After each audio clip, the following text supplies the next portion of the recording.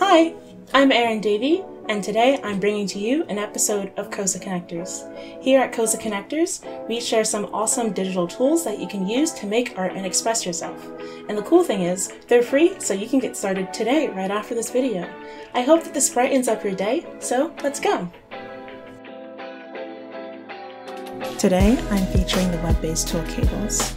The child of the Berlin creative studio Undev, Cables allows you to create stunning interactive works without writing a single line of code.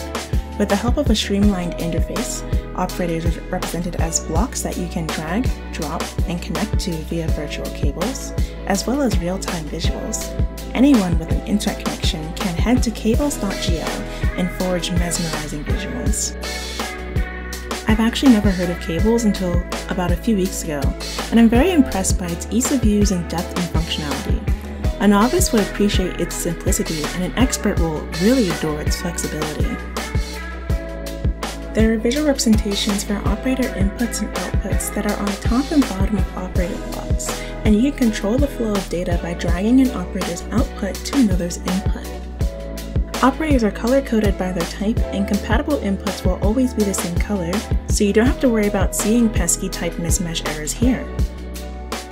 There's a wide array of 3D models, textures, and materials to choose from, but the possibilities are endless when you can create and import your own. Not only can you import 3D models and animations, you can also whip up your own shaders in the editor. Want to edit an existing operator to your liking? No worries! The code is available for you to view, copy to a custom operator, and edit to your liking. For all the live coders out there, Cables also supports MIDI and OSC. I personally haven't tried out all the features that Cables has to offer, and the tool is still in beta at the time of writing, but I'm sure that no matter what you do with the tool, it will look pretty awesome. To get started, make an account on their website cables.gl, hover over Create, and pick a template. You can jump right into the action here, but I suggest that you check out the documentation.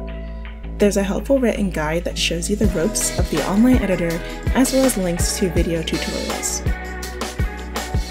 The documentation is rather extensive, and most of the basic ops have examples to go along with them, so you can see them in practice. Got a little bit of art block? You can check out what other users have done in their online user gallery. There's a lot of beautiful examples there, and you can view and modify it in their editor. After doing research and playing around with Cables, I recommend this to beginners and experts alike. Cables is so much fun to use, and it's easy to understand. Personally, I'm hooked, and I'm putting it in my new media arts toolbox. If you're a new media arts educator, I recommend introducing this tool to your students, especially for classes that are entry-level or have some students that aren't really proficient in programming. The simple interface caters to students that usually struggle, and Cables' ability to handle custom shaders and operations will pique the interest of technologically advanced students. Alright, that's all I have for you today.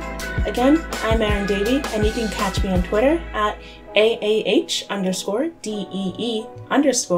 or you can catch my creative coding streams on Twitch at Cozy Coding. I hope you have a good day today, and I'll see you next time.